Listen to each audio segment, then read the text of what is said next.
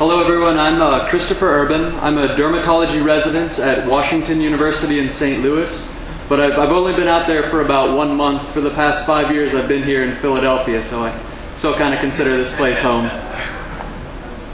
So as an overview of what I'm going to speak about today, first we're going to talk about what is an infection and how is this related to inflammation. We're going to talk about what microorganisms cause infections and how they do. We'll talk a little bit about the structure of the nail, but the other physicians, Dr. Rubin and Dr. Stewart, will go over that a bit. And then I'm going to speak about warning signs, things to look out for, if you're concerned about you may have an infection. And then we'll talk about different types and treatment basics. So first off, what is an infection? The definition of this is the colonization of a host by another organism. There's many different microorganisms that can cause infection, ranging from bacteria to viruses to fungi. And the human immune system is what helps defend us from infections. And the immune system's response to an infection can result in inflammation. So what is inflammation? So here's a picture I took during my medicine intern year, and this shows the 5 cardinal features of inflammation. These include redness, swelling, heat, pain, and you can get loss of function. So the causes of each of these 5 features are varied. The redness and heat is due to an increased blood flow. Swelling can be caused by an accumulation of fluid in the areas. The pain is stimulated by chemicals that are released and stimulate nerve fibers in the tissue that send messages up to the brain and lead to the experience of pain. And the loss of function is caused by a variety of things, mainly including the pain you experience and that swelling. And now this point at the bottom is very important. I want to really hammer this home. While an infection can lead to inflammation, not all cases of inflammation are caused by infection. So there's many other things that can lead to inflammation. You can think about mechanical trauma. If you have a tight pair of shoes and there's a lot of pressure on a part of your foot, that can lead to the redness and the pain, and it doesn't always mean you have an infection. But now focusing more on infections, what different microorganisms can cause this? So there's bacteria. These are single-celled organisms. The shapes range, as the pictures show, from spheres to rods to even spirals. And the one cell that makes up the bacteria is really capable of performing all the functions of life, from eating to replicating. The next microbe that can cause infections is a virus. And these are different. These are much smaller than bacteria. And actually, they just contain the basic elements of life. As Dr. Smith talked about earlier with genes and DNA, these viruses just contain genetic material sort of wrapped in a protein coat. And in order for them to replicate and make more viruses, they're actually required to infect a cell of an animal, a plant, or a human, and basically hijack that cell, use the machinery for making more proteins, and then sort of turn the host cell into a virus-making factory. And then the final microbe that can cause infections are fungi. Fungi range from yeast to molds to even mushrooms.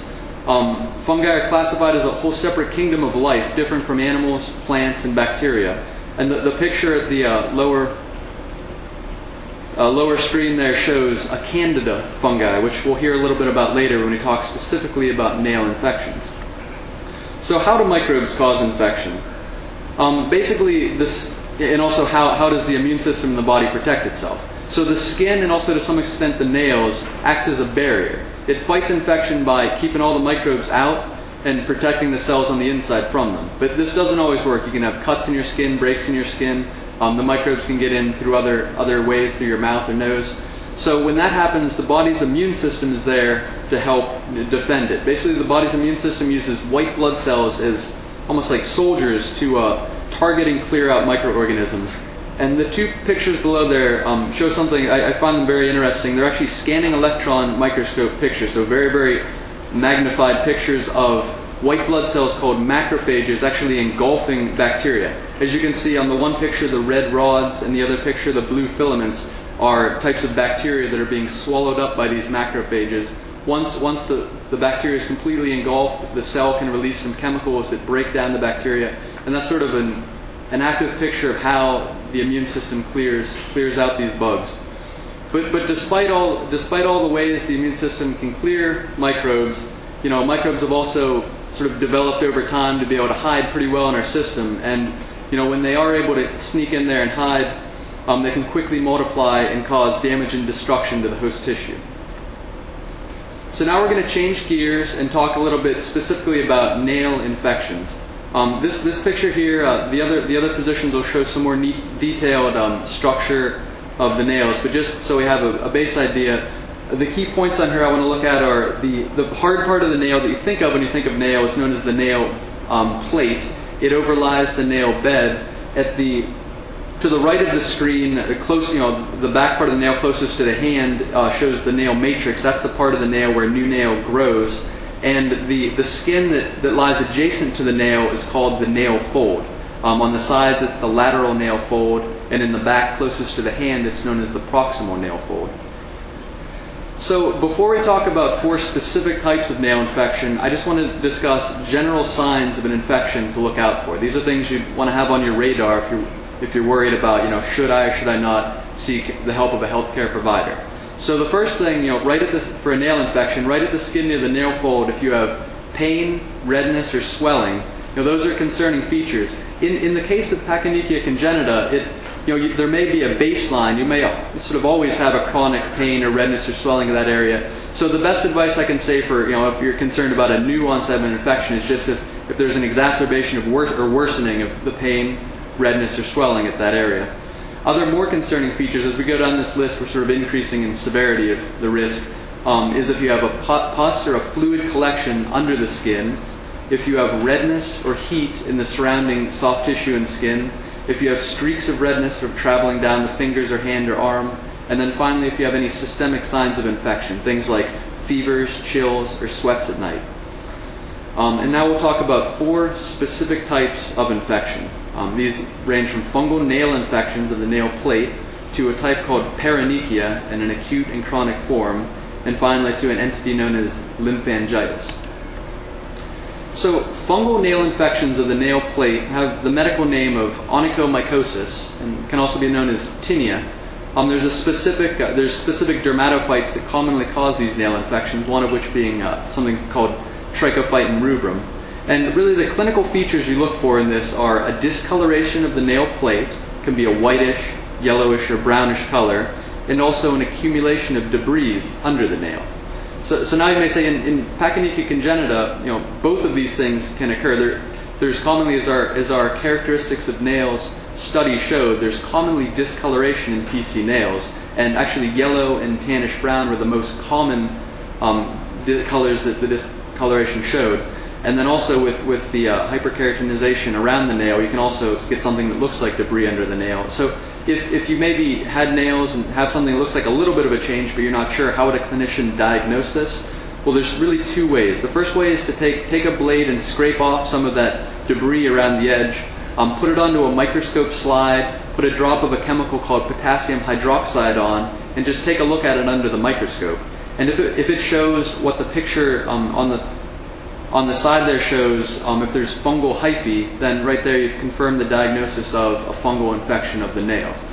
The other way to do it is to actually take a sample of that debris and take it to the laboratory, plate it out on a petri dish as shown on the lower picture, and see if you can actually grow out a fungus. And the disadvantage of that is it doesn't always catch it, and also it can take up to weeks for it to grow, but the benefit is you can identify exactly which fungi is causing the infection. So in terms of treating these fungal nail plate infections, it's actually pretty difficult. There's really 2 options, topical and oral medications. Topical medications can include things like anti-athlete's foot creams or antifungal creams you can buy over the counter, things such as Lotrimin and Lamisil. And the advantage of these is they're easy to use, they don't have really any side effects, and they can definitely help to decrease the burden of a fungal infection. The problem is they rarely and usually never lead to a complete cure of a fungal nail infection. There are some oral medications, prescription strength, that a doctor can prescribe that have a better chance of leading to a complete cure of the infection. But the disadvantage of these are they can be hard on the liver, and also even if you get a complete cure, there's very high rate of recurrence where you get reinfected. So really for controlling the fungal nail infection, it can be very beneficial to just use the over-the-counter athlete's foot creams just to control the burden of fungus. The next type of nail process I'm going to talk about is nail inflammation. And the medical name for this is paronychia. Paronychia refers to an inflammatory process of that nail fold that we talked about, the skin that lies adjacent to the nail. And as we talked about before, by being an inflammatory process, it may be related to an infection, or it may be related to something else, from trauma to other causes.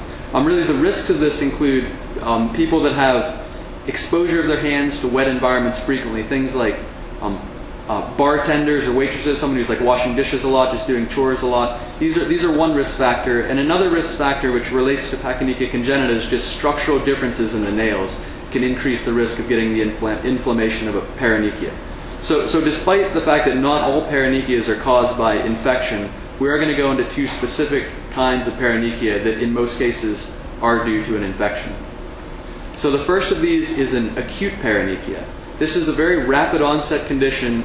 It's commonly caused by an infection with a bacteria, typically a Staphylococcus bacteria, and the clinical features are exemplified very well in that picture to the top there that shows painful, red, swollen nail folds.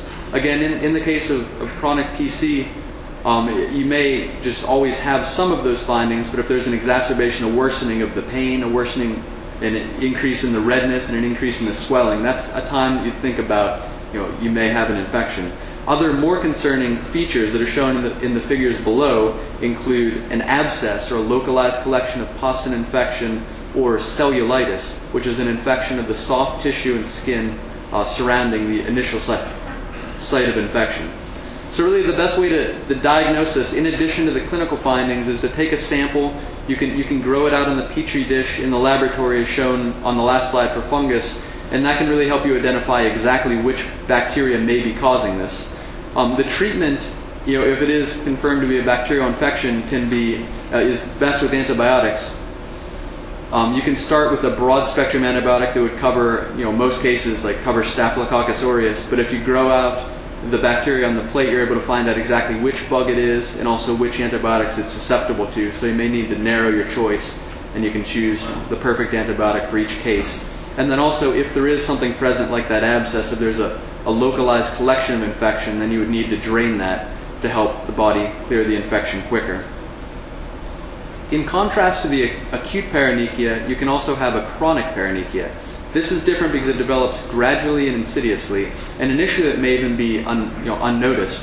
It can develop over a period of weeks. And this is commonly a fungal infection, and a very frequent culprit in it is actually that candida, that fungus that we saw several slides back. So the clinical findings of this include swelling and inflammation.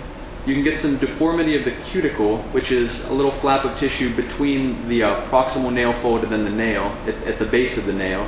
You can get another pocket of pus or a localized area of growth of this candida fungus.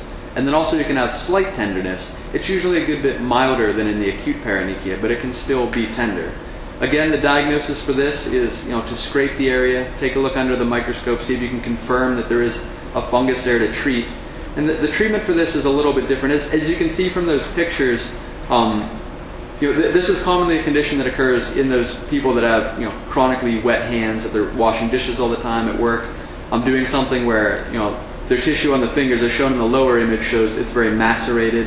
There's a breakdown of the cuticle. There's just area for the candida fungus to easily penetrate, get under the nail fold, and when it's there, it has a nice moist environment to grow. So really one of the best ways of treating this more chronic condition is just to limit or avoid exposure to wet environments. I can't say don't do chores, don't wash the dishes, but little things can really help. Things like wearing rubber gloves if you're going to have your hands exposed for washing dishes or exposed to wet environments can really make a difference in this condition. There's one final entity I want to touch on. It represents a more severe infection, and it's actually lymphangitis. What it is an inflammation of the lymphatic vessels. And just as a little bit of anatomy here, when the heart pumps blood, it pumps it through the arteries. The arteries take the blood from the heart to distal parts of the body to deliver oxygen. The veins bring the blood back to the heart, but excess fluids can accumulate in the soft tissues, and the lymphatic system is what helps drain that excess fluid back into the circulatory system.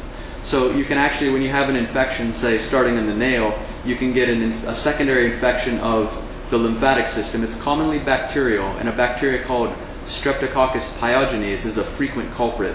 Clinical findings of this can include a deep reddening of the skin or streaks of red. In the case of a nail infection, it may start as streaks of red going down the finger to the hand, and eventually in a severe case it could look like the pictures show there of deep streaks on the arm. And this is really showing like where the lymphatic vessels are tracking deep to the skin.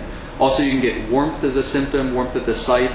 And finally, this can be a pretty bad infection, so you can get systemic symptoms, things like fevers, chills, sweats at night.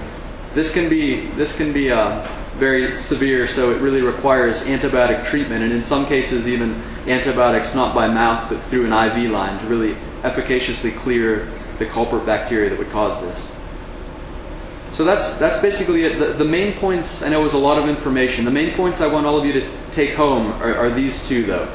So while infection can lead to inflammation, and the inflammation showing the redness, the pain, the warmth, and the swelling, not all cases of inflammation are caused by infection. So it's not that every time you have a warm, swollen nail, it's not always an infection. But so you may say, how do I know if it is? When should I be concerned enough to seek help from a healthcare provider? Really, the warning signs that should tip you off include if from baseline, if there's a great exacerbation or increase in the pain, the redness, the swelling at the nail fold, if there's pus or a localized fluid collection right under the skin, something known as an abscess, if there's redness and heat of the surrounding skin, something known as cellulitis, or if there's streaks of redness extending away from the nail down the finger to the hand to the arm, the lymphangitis. And then finally, if you're having systemic symptoms of an infection, things like fevers, chills, or sweats at night, those are really the times that I would strongly recommend you to go see your physician, your dermatologist, and to seek help to make sure you can take care of something that could be an infection before you have any long-term problems. So thank you so much for your attention. I had a great time speaking to you all and have enjoyed the lecture so far, and I'm looking forward to what comes next.